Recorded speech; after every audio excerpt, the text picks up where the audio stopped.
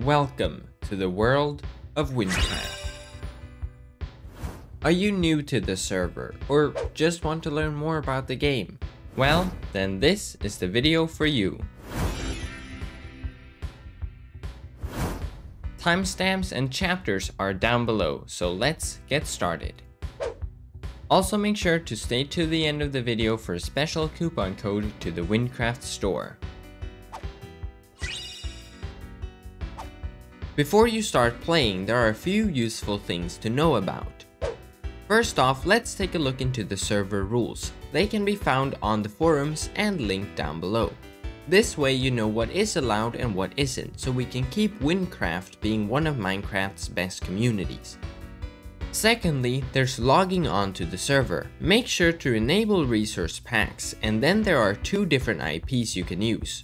Use lobby.wynncraft.com to join into the lobby or play.wynncraft.com to log directly into the game. Once you logged into the game and selected a world, you now need to create a class. There are several slots so you can try out multiple classes. You can pick between 5 classes, and ranked players also get additional reskinned versions, which basically just have visually upgraded spells. The 5 classes are Archer, Warrior, Mage, Assassin, and Shaman. Archer is a range class utilizing distance and high damage. Warrior is a tanky class with good defense. Mage is a spell-based class with team support capabilities. Assassin is a close range class dealing damage whilst being close to its enemies. And lastly, Shaman, a crowd control class with high area damage, but it does have a bit of a learning curve. For your first playthrough, I would say try whatever class sounds interesting. They're all fun to play, but they do have different playstyles. When you've created a class, you are sent into the tutorial, a small intro quest before you enter the game world. But before you get started, let's take a look into your hotbar. There you can see 3 things: the character info, the quest book, and your soul points.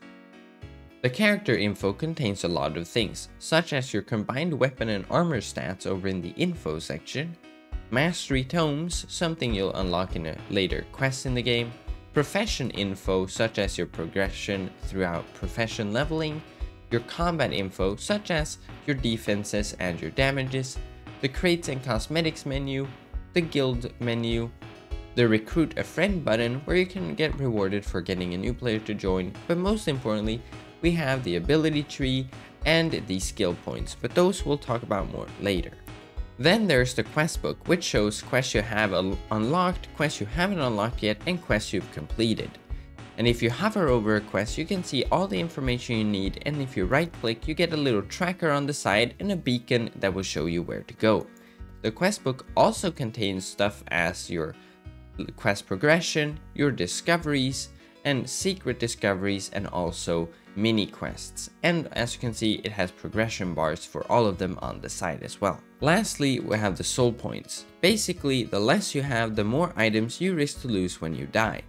You can hover over them to see more specifically about what items you risk losing, but you're only really at risk once you're at 6 or less soul points. There's max 15 soul points, and you will get a new one every 15 levels until level 75. Once you die, you lose 2 soul points, and when you use a teleportation scroll, you lose 1 soul point. You can gain more soul points and get them back every sunrise. Usually you get 1, but some items can increase it to 2. Then there's also the ingredient pouch. This one basically just stores the drops from mobs. I know you're eager to start, but before you start the tutorial, look at the different indicators over your hotbar. There's a combat level meter that shows your level progression. There's currently 105 main levels and 1 extra one at the end. Next up, there's the health, mana, and sprint bars. The health bar displays your health, the mana one how much mana you have, spells deplete mana, and lastly your sprint bar, which indicates how much you can sprint until you need a small break. and when you're not sprinting, the bar turns into coordinate meter. Now you're ready for the tutorial. I'll see you on the other side. Once you've completed the tutorial, you'll be here, the starter city of Ragni, so let's unpack the rest of all the information you need to know. Before we get started with the gameplay and such, let's start with spells and abilities. All classes have so-called ability points, as demonstrated in the tutorial. Those points you can spend on different abilities and upgrades in the ability tree menu. There's a total of 45 ability points, and you unlock them as you level up, so you can pick and choose which abilities you want for your class. But basically, the ability tree contains 4 base spells for each class, and then there's several other types of abilities and upgrades. They cost between 1 or 2 ability points, and some of them have different requirements. Put simply, there's overall abilities that affect spell cost, or it's an overall ability. Then there's upgrades tied to a spell or to an archetype. Speaking of, each class has 3 archetypes. And put simply, they represent a different playstyle, and their tied-in abilities and upgrades reflect that.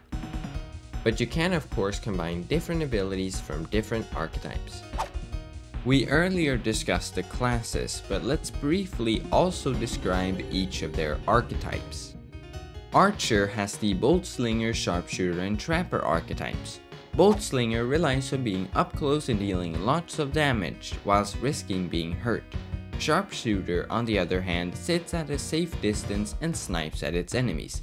And lastly, Trapper utilizes placeable traps to encase its enemies in a deadly web with help from a friendly beast. Warrior has the Fallen, Battlemonk, and Paladin archetypes. Fallen uses a corruption system where you boost your damage whilst risking your safety. Battlemonk, on the other hand, utilizes movement spells and spells to deal close-up damage to its enemies. And finally, Paladin. It's tanky, taking hits while supporting its teammates. Mage comes with the Riftwalker, Lightbender, and Arcanist archetypes. Riftwalker stacks damage against enemies over time and can stop itself in time to overload its attacks. Lightbender is a support archetype that gets stronger the more it supports its allies. And lastly, Arcanist stores up attacks the more damage it does and can release powerful bursts of spells. Assassin has the Shade Stepper, Trickster, and Acrobat archetypes. Shade Stepper hides in the shadows from its enemies to deal deadly sneak attacks. Trickster uses clones to crowd control its enemies. And lastly, Acrobat uses movement and spells to dodge around its enemies whilst dealing damage. Finally, Shaman comes with the Summoner, Ritualist, and Acolyte archetypes. Summoner uses summons and several totems to deal lots of damage. Ritualist can switch between different masks for different boosts in power. And lastly, Acolyte risks its own health to boost both its damage and to support its allies. If you want to reset your ability tree, you need to complete the level 25 quest Recover the Past. A reset costs 3 ability shards. You get 6 at quest completion. To get more, complete your daily or guild objectives.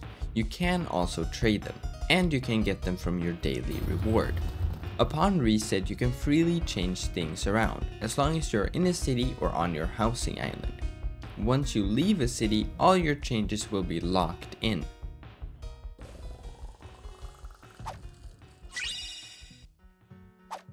Next up on the roster, we have merchants. Around villages, cities, and even out in the wild, you can come across different kinds of merchants. Their purpose is to basically sell you stuff or services. So let's go through some important types of merchants. First off, we have the bank, where you can store your items. They are located in basically all cities, and for some extra emeralds, you can purchase more space. Next, there are potion merchants, who sell healing potions, mana potions, and elemental potions, which give you temporary elemental boosts. Then we have armor and weapon merchants, in case you need some gear when the mob loot hasn't yielded good items. The blacksmith, on the other hand, will buy items from you for a small amount of emeralds, or for some repair scrap. He will also help you repair your crafted gear. Probably the most important merchant is the item identifier that will identify your un-ID'd items. There's the tool merchant that sells beginner tools for low-level professions. More on those later though. The scroll merchants exist in all cities and even in smaller towns. They sell teleportation scrolls which you can use to travel back to that city, but they deplete 1 soul point. Then we have the dungeon merchants who sell unique items for each dungeon which you purchase using the unique dungeon tokens you get at completion. There's also the powder master who can help you add or remove elemental powders to your items. We'll discuss those later on.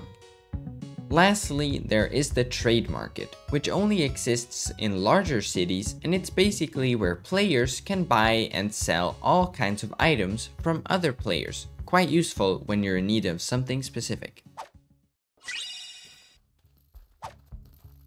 When you venture into the wild, there are a few items it's smart to keep on you. Some obvious ones are weapons and potions, of course, but keeping a small amount of emeralds on you can come in handy, maybe even in an emerald pouch if you can find one. And a teleportation scroll would also be smart if you quickly need to get back to a town. Now, Wynncraft has both large and small cities and villages, and they're marked by the "You're now entering" title on the screen.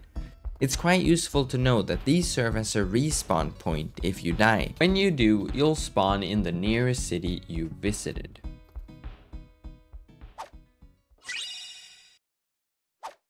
It's now time to get into the gameplay and what to do in the game. The main objective is to level up and to explore the world, but there's lots of other things to do as well, so let's have a look. There are several ways to level up your character's combat level. There are also profession levels, but we'll go through those later.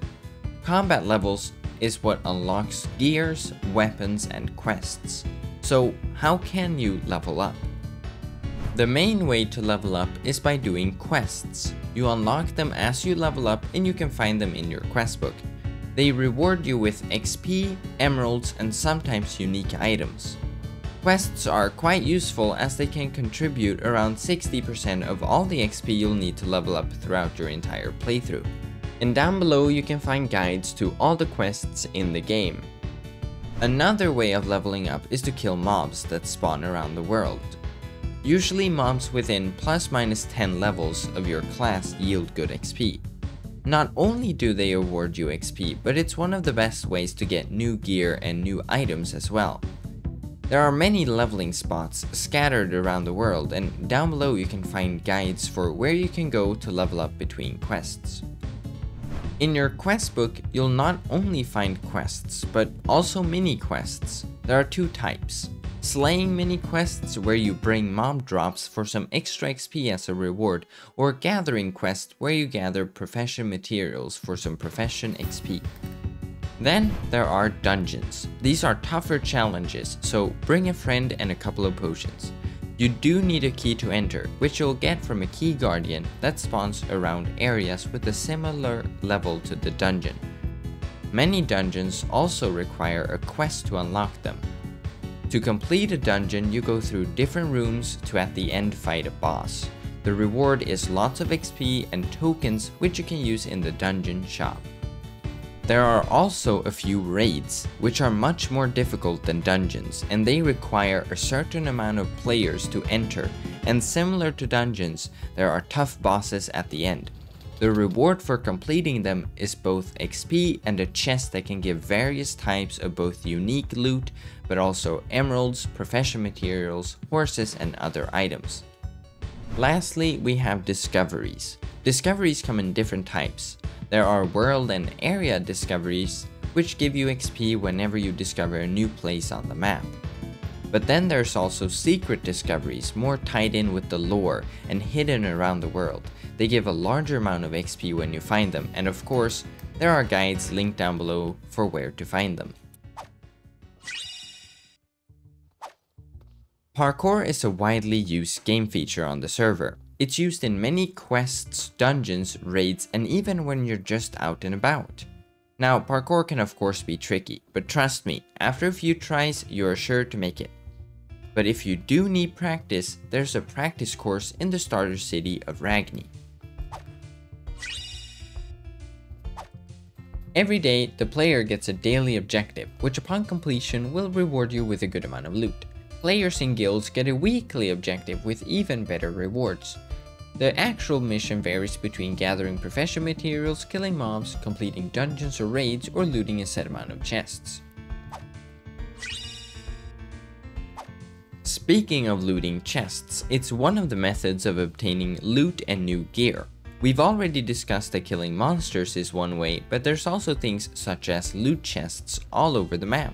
These chests are marked with particles, and when you open them, depending on their tier, they will have a certain amount of loot. And on the topic of loot, let's also briefly mention the different tiers of loot there is. When it comes to gear, there's normal tier, unique, rare, legendary, fabled, and then the highest tier, mythic. There's also set items that give you special boosts if you use the entire set. I previously mentioned professions, and to explain them, it's another aspect of Wynncraft that is generally more optional. What you do is that you gather materials around the world, and then together with drops from mobs, you can craft useful items. There are 12 professions in total, 4 gathering related and 8 crafting related. Professions can, however, be very grindy and repetitive, so I recommend either starting with them later on in your first playthrough or even on your second character. But if you are interested, there are several guides linked down below. Earlier we mentioned skill points and elements, so let's take a look. Skill points are points that affect your character in different ways, and gear can require, add, or even remove set amount of skill points. And every time you level up, you gain 2 points that you can put into skills. But skill points are also connected to elements, and basically they have to do with your playstyle. With elements, gear can have elemental defense or damage, and mobs around the world can have defenses, damages, or weaknesses to certain elements. So let's go through what they do and how they work. There's 5 elements and 5 skill point types, and as mentioned, they're connected. The strength skill increases all damage dealt, and the earth element mainly focuses on stronger attacks. The dexterity skill increases the chance of doing a critical hit, which will double your damage, and the thunder element focuses on faster and more critical attacks. The intelligence skill lowers the mana cost of spells and increases the amount of mana you can have, and the water element focuses on stronger spells. The defense skill decreases the amount of damage received, and the fire element mainly has to do with being more tanky. Lastly, the agility skill increases the chance of dodging 90% of damage from an attack, and the air element focuses on dodging and faster movement. But you don't have to focus on one singular element, but you can combine several or even all of them to balance out different pros and cons to create strong combinations. There's also elemental powders that you can add to items that have powder slots. Powders add different kinds of damage or defense buffs to weapons and armor, and using 2 tier 4 or higher powders will also add a special powder ability. One of the core goals of the game is to of course explore the map and see new places, but the map can be quite big, so there are a few ways to ease your way of travel. At level 13, you unlock the quest A Stable Story. Upon completion, it will reward you with a horse, which can be very useful. They can also be upgraded by horse breeding, but that can be quite expensive, so I suggest upgrading by buying better ones on the market. Another way to improve your travel is by utilizing the movement spell every class has. The world also has several ways of fast travel scattered throughout the map, and down below I've linked a guide to all of them. Lastly, there's also gear and some abilities that can improve your travel by increasing your walk speed or decreasing the mana cost for your movement spell. A part of the game that isn't necessarily connected to game progression, but more so to connect to the community, are guilds. Guilds are basically groups of players either just to chill with friends and get to know new players, or to partake in guild wars, which is basically fighting different guild towers to take control of sections of the map for different guild related rewards. We'll talk more about how to find a guild later on. During your visit in towns, you might have come across a hot air balloon and wonder what that is. That is the housing balloon, and for 4 emerald blocks you can purchase a housing plot where you can build your own house and store your items and much more by purchasing blocks and NPCs using profession materials and emeralds. Check the guide linked down below for more information.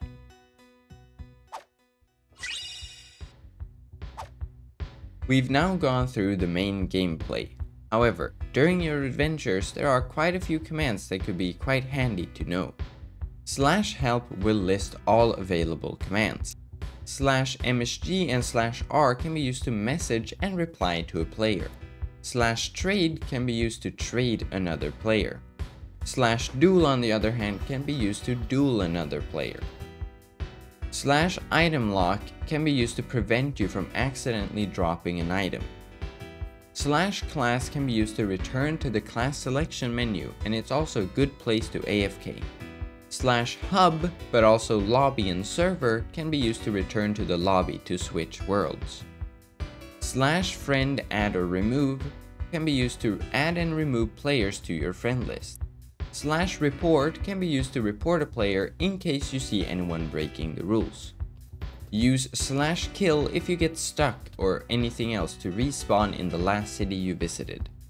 Use /party create, invite, kick and promote to create a party with other players to get shared XP bonus. You can also use /party finder to look for public parties for grinding, raids or similar. Use /toggle to toggle different settings on and off, such as player ghosts. Use /fix quests to get any quest items if you've lost them or to fix broken dialogue.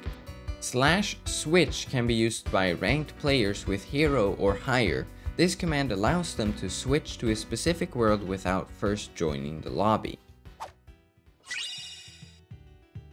On store.wynncraft.com, you can find several things to both help you and the server. Ranks, for example, give you different bonuses, like mob totems. These increase mob spawn rates.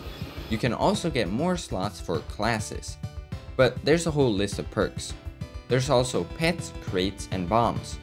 Pets can, for example, help you in battle, but there is a free pet anyone can claim. Bombs add, for example, double XP for the entire world for 20 minutes, or they can let you shout a message to the whole server. There's also different kinds of bombs. Lastly, we have crates, which basically give you in-game cosmetics, but every month everyone can claim 1 free crate. If you want to get anything from the store, make sure to use the coupon code OLLIE10OFF for 10% off of everything on the store. This video is not sponsored or anything, it's just something Salted and I wanted to do for you guys. Wynncraft does have several web features that can be quite handy to know. On the main website, there's for example a stats page and a help page that does contain useful information.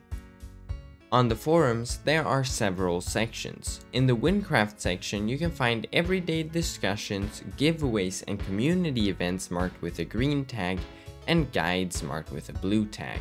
On the questions section, you can get any win-related question answered. And on the planning parlor section, you can find other players to help with quests or dungeons or just to play with. There's also a guild section where you can find guilds who are looking for members to join.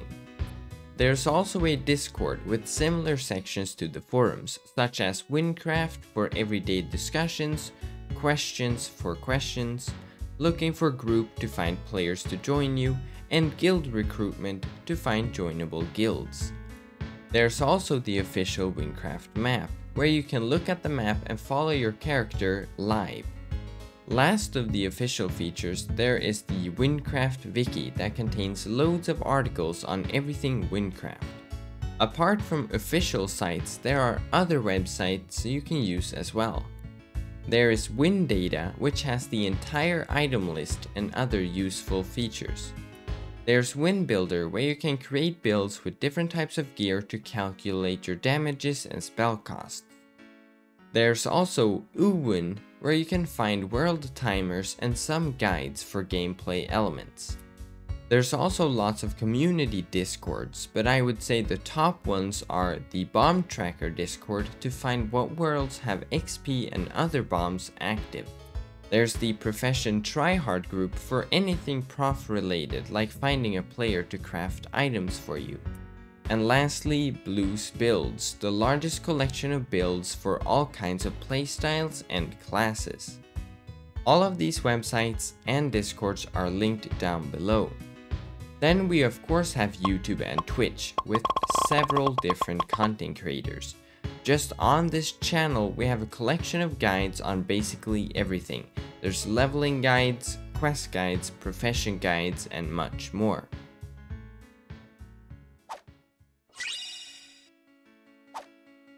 Finally, I will quickly discuss community modding.